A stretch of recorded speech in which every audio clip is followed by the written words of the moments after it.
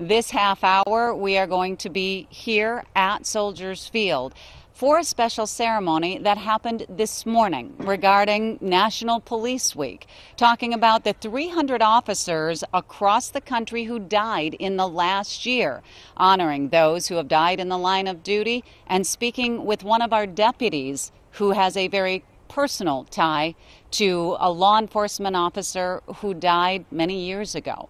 We'll get to all of that in this half hour. But first, let's start with what is happening at the state capitol with that vote in the Minnesota House last night. In a 72-61 vote, Minnesota House members voted in favor of legalizing recreational use of marijuana for those 21 and older. It is a historic vote and likely one that is more of a symbolic move since the Republican-controlled Senate is already largely against it. Paul Gazelka saying it will not make it to the floor for a debate. The bill would allow Minnesotans 21 years and older to have up to 2 ounces of cannabis in public or up to 10 pounds in their home. It also creates an opportunity to use money generated from taking cannabis to use it for providing tax relief for lower and middle income taxpayers. Last night's vote is very much going to affect our law enforcement. One of the strongest opponents from our area is Sheriff Kevin Torgerson, who after today's ceremony took time to talk about what today means, what this week means for law enforcement, but also to address that vote. What they're not talking about is the real public safety and the social impacts of what may happen. I think we're rushing to some judgments, rushing to some decisions, and putting things in place that are really going to hamper how our communities are safe. They're projecting it's going to make it better. Sure, it's going to make it better for some people, but it's going to make it worse for everybody. What about those who would say that this would be better for law enforcement in that you won't be tied up with petty misdemeanor drug-related crimes? Yeah, you know, the thing of it is those the petty things, the little things. I've said it multiple times. You know, the issue of, you know, just from one incident, we have a traffic stop that was with an expired plate, and bad stuff happened, tragedy happened, and it's terrible that anything like that had to happen or did happen. But Timothy McVeigh, the bomber from the Oklahoma City bombing, who killed thousands or hundreds of people, he was stopped by a police officer doing his job with an expired or a wrong plate on the vehicle. It was a license plate, license tab traffic stop that caught Timothy McVeigh.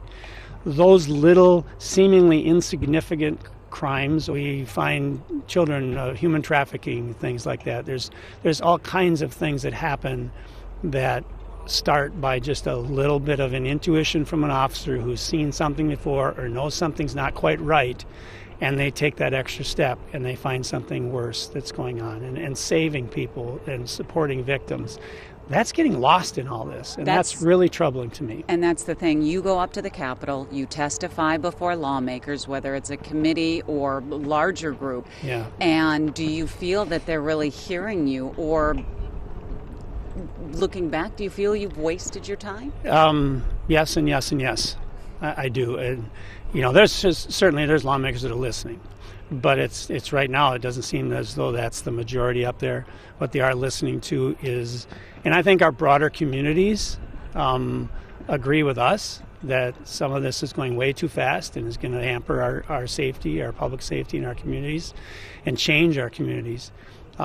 But again, it's a loud minority that is being listened to, and they're in it for other motives. We're in it for keeping people safe, keeping officers safe.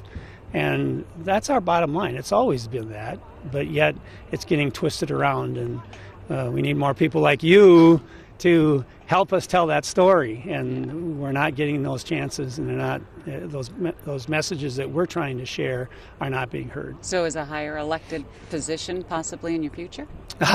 No. That's right the here, first right time now, I got asked that.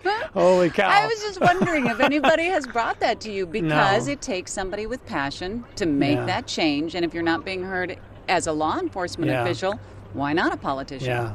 Well, that hadn't been in my cards. And there's another very important person in my life that I would have to consult before anything like that got decided. She might say no. She will say no. Let me take a break at this point, and when we come back to talk about this ceremony and the memorial that's going up. You bet. Thank you. My conversation with Sheriff Kevin Torgerson continues as we're talking about what this ceremony for peace officers means to him, as well as the memorial that is being built in Rochester and what that's going to mean for the future. Let's talk about this ceremony. It was not weeks in the planning stages, but plenty of people showed up. Yeah. It makes you feel good when you see that kind of support. It does. How are you feeling these days about support from people? Really, actually, quite good.